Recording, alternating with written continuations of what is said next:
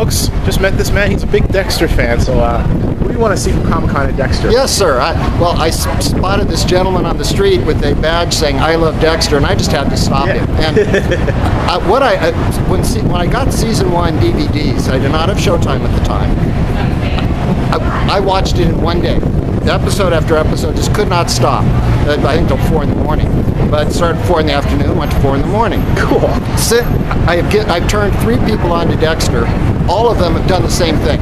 Once they watch one, because the way it's set up, it's a cliffhanger, setting up the next one.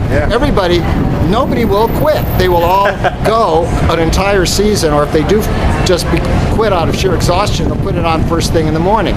So I asked this gent, what's going to happen in season 8? I've read the previews in the, I believe, TV guide, and that cliffhanger with Deb at the end of the last season and Dexter, and then just what little I read, it's going to be a fascinating end to Dexter. However they end it, it's going to be great.